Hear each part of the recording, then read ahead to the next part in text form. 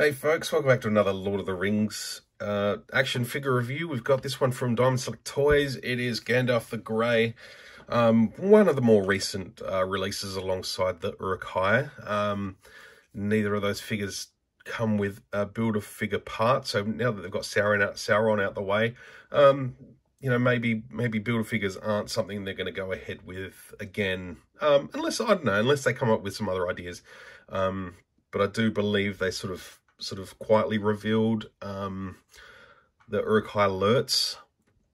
I think it was Lurtz, and Boromir. So they're continuing on with this line, and I'm more than happy for them to take their sweet time with it because, you know, I really like these figures, and if I could at the very least complete the Fellowship, I'll be very, very happy. So Boromir, another one off the list, which is fantastic, and then, you know, Sam, Merry, Pippin, be fantastic ones to get to afterwards. You know, for other characters, you know, Saruman I think is important. Gandalf the White, you do that later on. But to get the sort of initial crew from Fellowship of the Ring in the can, I think that works well. But yeah, Gandalf's a really, really nice figure. Really sort of solid. He's tall. The paint-ups are fantastic.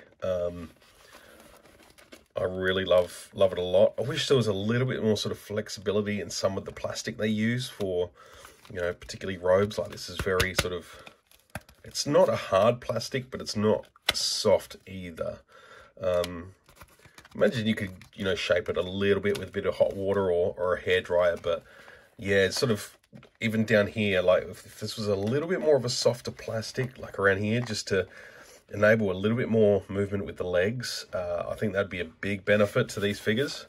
But you know, as display pieces, they're fantastic. If you saw my Ring Wraith review some months ago, they had a sleeve issue, and Gandalf has it a little bit.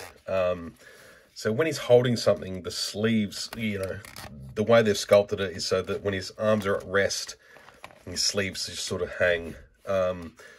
It's always been a problem with, you know, wizard figures. You know, Toy Biz had the same thing. Because they're sort of molded, sculpted to pose a certain way. So when you start doing things like this and the sleeve sort of sticks up, it's a little bit uneasy on the eye, so to say. So yeah, it kind of makes him holding his accessories, which do have, you know, a long hilt on the sword, which we'll get a look at shortly, and his staff. A little bit of, you know, the hands are not, for starters, the hand isn't pushed in all the way, just because if I do that, it's restricting movement. And the hinge on the wrist sort of swings inwards like that. So if you're able to pivot it out and have it sort of come up and down, that'd be a huge benefit. So I don't know if Diamond Select are watching, I doubt it. But that's one little bit of feedback I'd give for figures that have the longer sort of sleeves. And I don't want to make any jokes about wizard sleeves because, you know, it is what it is. But yeah, if we're able to get that sort of, that hinge up and down, just so, you know, you could rock that back and forth and get it away from that sleeve. And yeah, I think that would be fantastic. But one little thing I did do is I did run some like boiling kettle water over the sleeve and just sort of pushed it in a little bit, just to sort of push it back. And that definitely gave it a little bit more room. But yeah, he does come with a change of hands. So he comes with two sort of resting open hands like that, and then two gripping hands. So you can have him, you know, holding his staff and his sword. Glamdring. Just had to refresh my memory. So you can have him sort of holding both at the same time. His hat is removable. I have it sort of just a little bit of blue tack on there at the moment, but it's a nice sculpt. I think it looks good. Draw some little eyes and a mouth on it, and it could be the sorting hat from Harry Potter, but let's not cross franchises. So yeah, really fantastic facial sculpt there of Sir Ian McKellen as Gandalf the Grey. One thing that did sort of bug me a little bit, if we zoom in, it's the dots on these eyes, like the black dots on the pupils. They almost give the illusion of eyes sort of rolling in the back of his head a little bit, but I think they've gone with the idea that his top eyelids are sort of, you know, Ian McKellen, who was getting on in age, you know, still an absolute master of his craft, but, you know, as with everyone else on this planet, when they get older, you know, your eyelids start to sag a little bit. So I think they're just sort of showing that a little bit, and you know, it's not a big deal. It's certain light when it hits in certain shadows, it's sort of like, oh, it's a little bit strange. And I thought about just, you know, just adding the tiniest little dot a little bit lower, just to accentuate those pupils a little bit. But other than that, like the sculpt, the paintwork, you know, you got these sort of soft reds and oranges in the skin tone. Not oranges, but, you know, pinks and stuff like that, just to sort of show where his aging is. So it's really nicely done. The sculpt is fantastic. Again, set in a pretty solid sort of hard plastic that doesn't allow a lot of movement, so you're not going to get a lot of side to side with this guy. But that's okay. He also comes with his bag, which you're able to pop off the head, pop off the sort of his longer sort of hooded robe there, and then dress that over the top of the shoulder so it sort of sits underneath. And it just tucks away at the back there. It looks really nice. Otherwise, you don't have to display it at all, but it comes off the figure. So yeah, you've got to kind of work it onto the figure that way.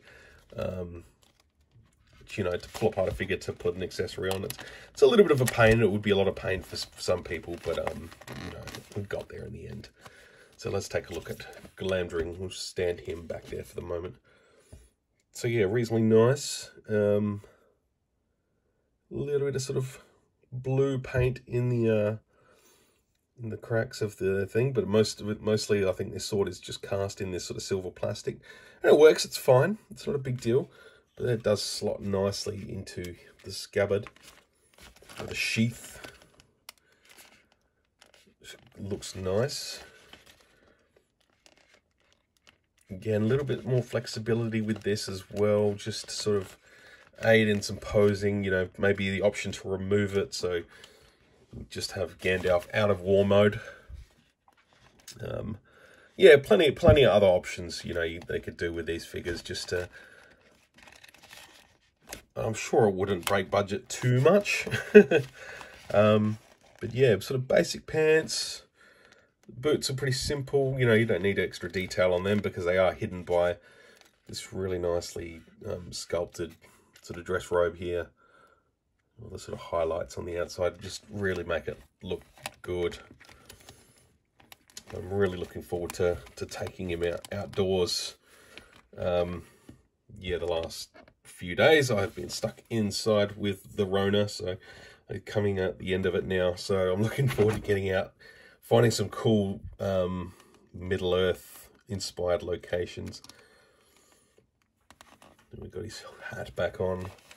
And I like him both ways. I like him with the hat and I like him without it. I think it's, you know, really nicely done either way. Yeah, I did need some blue tack on the hat just to sort of sit it on, because it does just sort of, there's no sort of grab where it doesn't sort of just grip nicely. It's kind of got to sort of stick it down just to stop it from falling off all the time. Really like his staff. I was trying to work out, get close, trying to work out whether this little sort of square bit here was his pipe. Doesn't appear to be, because yeah, he does store his pipe in there. It might be, but yeah, if you can get him with his pipe, that'd be cool. Have him and old Bilbo having a bit of wacky tobacco. It'd be great. But yeah, loving this figure. I never got a Toy Biz Gandalf the Grey. I had a couple of Gandalf the Whites, so never got a grey one. And then when The Hobbit came out and the Bridge Direct did their, they sort of did a few 6-inch scale figures. I never got the Gandalf for that either. So yeah, to have this one in hand now, it's really nice. Despite those sort of limitations, but you know, for the most part, he's going to sit on the shelf and look awesome. So I'm very, very happy. hope you've enjoyed this review, guys. This has been Gandalf the Grey in all his greyness. Even just the little still sort of nail that's been bolted through his staff there looks really nice. It's sort of weathering on the back there. And it does, his staff is painted up, so it does look like a stick. Like, it's really nicely done. You'd almost just get a stick out of the garden and just, you know, mess up the end and you'd be good. But yeah, despite the plastic on the back, I love the way it sort of sits. And it looks like fabric. They've done a great job, Diamond Select. So well done. Looking forward to the next lot. The Uruk-hai is really, really exciting one to get. And then yeah, Lurtz and Boromir, if they do come into fruition, I dare say they will. Bring them on Diamond Select. Don't let this line slip. So much potential. All right, thanks for watching, folks. I do appreciate your time, and we'll see you again very soon for some more videos. Till then, may the rings be with you always.